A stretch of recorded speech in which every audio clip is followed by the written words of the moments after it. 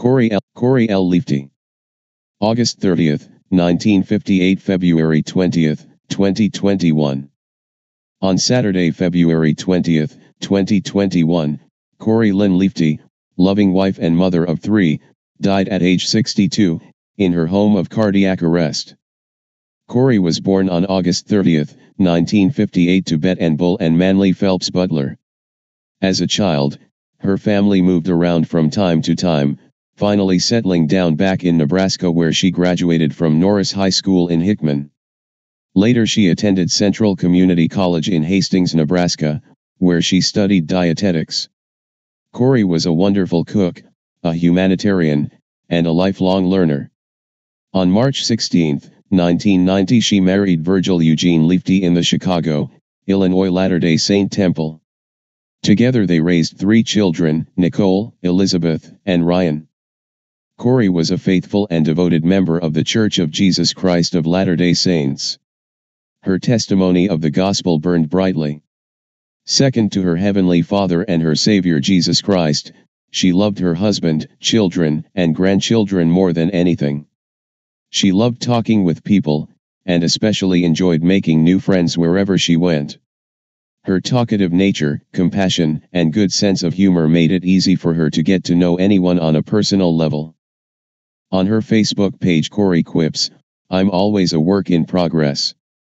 She enjoyed reading, black and white photography, American history and geography, and puzzles. She'd say that a good puzzle is the secret to waiting. She also had a wonderful singing voice and enjoyed music very much. Corrie was a self-taught cook and loved to cook for anyone who loved her food. She spent a lot of time studying the chemistry of how ingredients work together and reading through cookbooks. She loved to know the backstory behind each recipe. She often shared her mother's words of wisdom on how old, written in cookbooks were the best kind. Through her lifetime she collected hundreds of them, old and new. She especially liked the ones that showed pictures with each recipe. Corrie was kind, forgiving, and generous, and always wanted to include everyone. She was preceded in death by her mother Bet and Bull, father Manley Phelps Butler, son-in-law Thomas Clement Rotee as well as her nephew Adam Reese Marshall.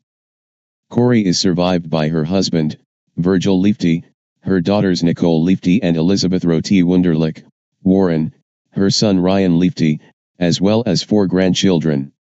She is also survived by her sisters, Kate Arlt Volnek, Gary, and Judy Baker, Joyce, brothers, Andy Marshall, Cheryl, John Marshall, Kelly, and David Marshall, as well as many nephews, a niece, and other relatives.